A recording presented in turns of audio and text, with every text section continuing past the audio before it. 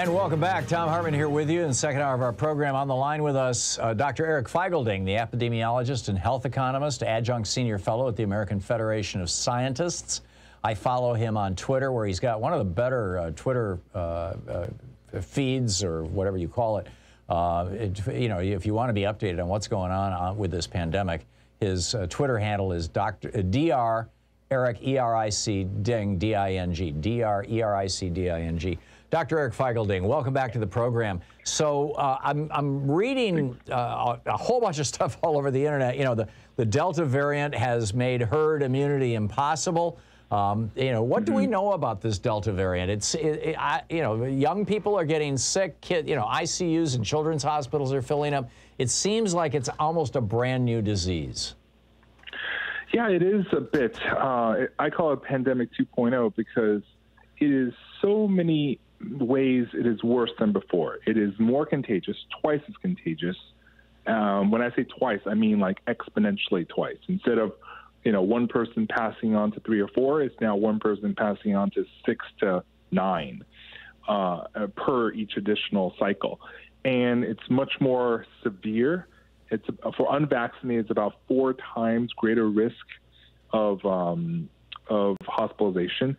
And even among those who are infected, it is much more severe than before.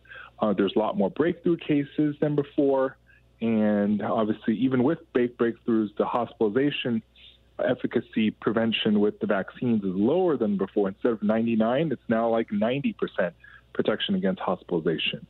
And again, kids are also infected a lot more than the old strain. So altogether, it's kind of like the worst of both worlds, that is much more contagious and more severe and more vaccine penetrant. So I got a note this morning from my best friend who lives in Manhattan, has his whole life, and you know, he's my age more or less, you know, in his 70s, and he went into his pharmacy this morning and said, "I'm old, and I want a booster. I want a 3rd shot," and they were like, "Cool," and they whipped it out and stuck it in his arm. It seems that this is happening, this booster thing, and the government is talking about making it official. What's the deal? You know, what does the epidemiology tell us? What does science tell us about whether people who are over 60 should get a 3rd shot, or whether people who are on medication that suppresses things like rheumatoid arthritis or plaque psoriasis, and therefore it suppresses the entire immune system, should get a 3rd shot, or, you know, or whatever? I mean, what's the deal? Definitely. Definitely, there's a lot of evidence that there's waning immunity, both over time as well as among the elderly. The efficacy was always a little bit weaker in the elderly, and especially the immunocompromised. So even if you're not elderly, you have taking immunosuppressive drugs, have certain conditions like blood cancers, you should definitely get another shot. So the FDA in the U.S. officially recommended a 3rd shot for those with these immune conditions. But in other countries like Israel, they're already starting the shot for the elderly as well. And many European countries are also starting a 3rd shot for anyone over the age of 50 or 60, 65. So it's definitely something you need. And the other thing is, you know, once you're over 6 months, there is significant waning. And that we've seen it not just in elderly, but also young people. So there's about the breakthrough rates are twice as high if you're fully vaccinated in January or earlier versus fully vaccinated recently. So it is an issue. And, you know, if you're recently vaccinated and you're young, I wouldn't worry about it. If you're elderly and, you know, your last shot was 5 or 6 months ago, I would start considering another shot, even though it's not officially recommended in the U.S., but it's widely done worldwide. Yeah, and so apparently there's not a downside to this. People aren't getting horrible reactions to the 3rd shot or things like that. No. They already had 2 shots. Like, if you had reactions, it would have already happened earlier. What about I've seen actually multiple articles in the pop press, you know, about people who are trying to mix and match people who got the Pfizer vaccine, and now they're trying to get the J&J because it's a different technology. It's a different, you know, and it targets a different part of the immune system. It's like a maybe issue because is evidence that if you went from, for example, AstraZeneca to Pfizer, the benefits are stronger than if you got 2 AstraZenecas. Although that doesn't happen in the U.S. because we don't have AstraZeneca. But there is some evidence that, Moderna, interestingly, has a little bit higher protection against Delta than Pfizer. We don't know if it's because Moderna people were always asked to delay their second shot by 4 weeks, while Pfizer, the second shot could come within 3 weeks. So we don't know if the difference is due to that reason or because they're very similar vaccines. Yeah. Now, the Johnson & Johnson is obviously a little bit more different, but Johnson & Johnson by itself is, if you were doing a one-shot to one-shot before, Pfizer, Moderna always had the higher one-shot efficacy versus Johnson & Johnson. But it is a strategy some people are doing. I don't recommend it because there's not much data on it. But I think the third shot right now that most people are doing is a third shot of the mRNA. And mixing Moderna and Pfizer is pretty common in many countries.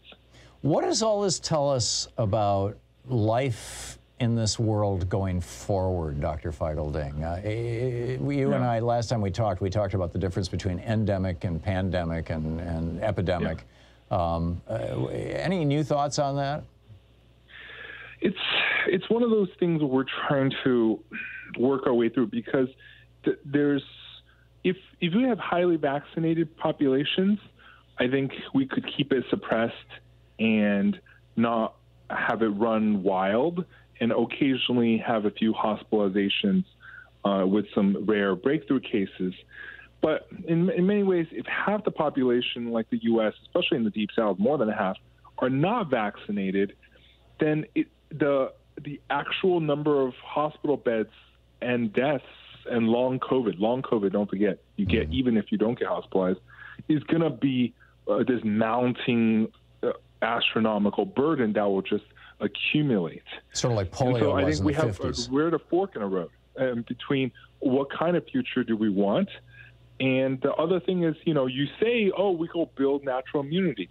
But we did that before, but then Delta came. And now there's also other things like Lambda.